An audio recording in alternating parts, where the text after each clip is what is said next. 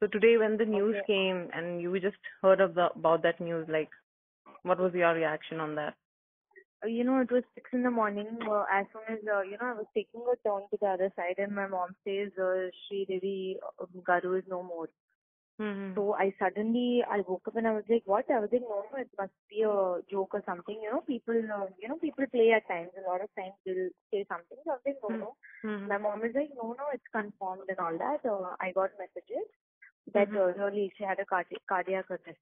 So I was, I was in a state of shock. I suddenly woke up and I was just like, oh my God. And the first thing that came to my mind, obviously Sridevi Garu, I have grown up watching her and her films and all that. More than that, I was, of course I was sad about this and I was in shock, but I was just like how, unpredictable life is, It gave me a shock about both these things together that,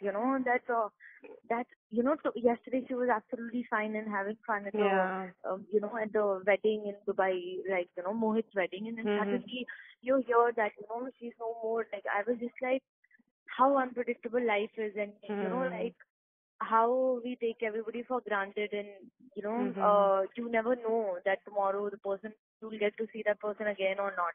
So, and I was just in a shock, and I just remembered that last year, I first time I saw her in Park Hyatt. Okay. She came during mom promotions, and then I was sitting right next to her and having breakfast. I mean, like on the next table, And her, and she was in a blue tracksuit. I remember, blue and grey tracksuit. She had a bun. And Bonnie Kapoor sir was sitting right next to her, and I was like blown away looking at her that I didn't even gather the courage to even go up to her and ask for a photograph. Of course, she looked at me, she smiled, and I smiled back at her. And my whole day, I was only looking, I was just only remembering the time that I saw her the first time. Like she had that aura, that, that no wonder everybody loves her so much. And,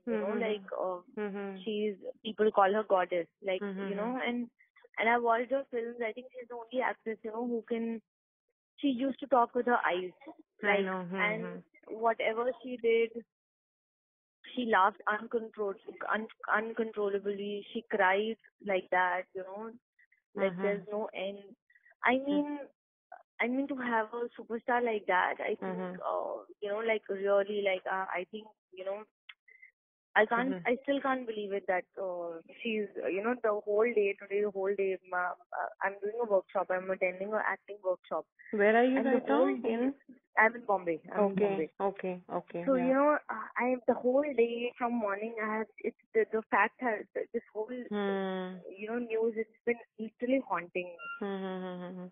Like it's making me realize. And then today I woke up, I looked at my mom and I told her, I was like, you don't take care of yourself. You have to take care of yourself. And it really made me realize like the importance of the people in your life. Like you really need to love them, and you need to spread love, I think. Yeah. Thank you, Mehrene, for your words. Yeah, you would like to say more? Yeah, please. Yeah, I know. So that's what I'm saying, that it is a very sad moment. Yeah. And I really don't know that how her family would be feeling when the fans and everybody, the cinema lovers, they are feeling so, like they are in an emotional turmoil. But definitely, I really hope that, I'm sure that she'll be in a happier place. And I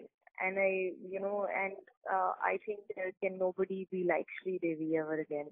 Yeah. Thank you, Mehrene.